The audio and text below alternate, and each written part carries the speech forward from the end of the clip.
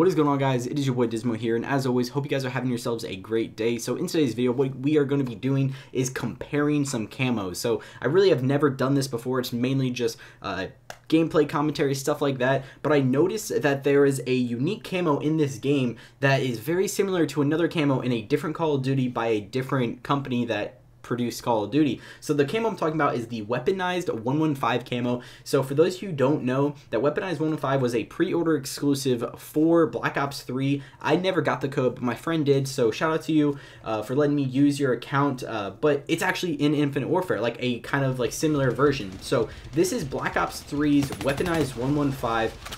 It is just insanely cool. Like, it's just like Dark Matter in my opinion, except for it's just green and it's vibrant, and I really like it. Sadly though, I was never able to get this just because they stopped putting out the codes. I couldn't find any on eBay, but I really like this camo. So now what you guys are going to be seeing is the Infinite Warfare slime camo, or the new Weaponized 115.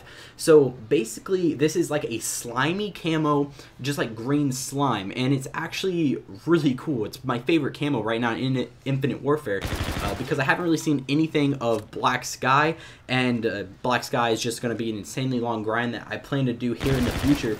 But this camo just looks exactly like Weaponized 115 in a way, in my own opinion. So like, it's a little bit darker, and it's just, you can tell that it's just a little bit different because it isn't as solid as Weaponized 115 is, but it's just so similar and so close that I had to compare it and had to make a video on it, because look at that. The slime just moves while you're ADSing through, and it looks very cool, and that's why it's one of my favorite camos. It encompasses the entire weapon. So now you're going to be seeing Weaponized 115 on the Locust in Black Ops 3. Now this covers up to the scope, and it used to be different.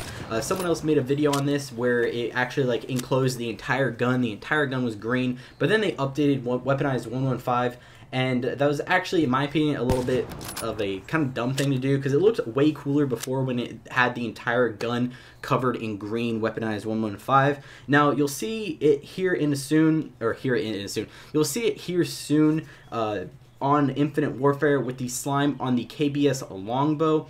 Now this camo on snipers just looks cool to me. I really like the way it looks, the way everything's flowing, the way the gun looks when it reloads. This one thing that I hope they end up fixing is the way it is more so in the middle of the gun. There's more of the slime than anything else, and that's probably just a little bug that they are going to fix. But when you scope in, you see the slime's all over the scope of your gun, and it's just an incredibly awesome camo. Now, for those of you who want to know how do you get this camo, you get this via supply drops. It is an elite supply drop camo. I was able to get it when I got my free 10 supply drops that Infinity Ward gave us if you had the season pass. So that's about all for today's video. If you guys did, please drop a like on it. Comment in the comment section below if you guys think this is the new Weaponized 115 or Infinity Ward's take on Weaponized 115. And if you're new to the channel, please subscribe. We're going to grow faster and faster every single day. Couldn't thank you guys enough. We're on the road to 10,000 subscribers. We'll see you in the next video. Peace.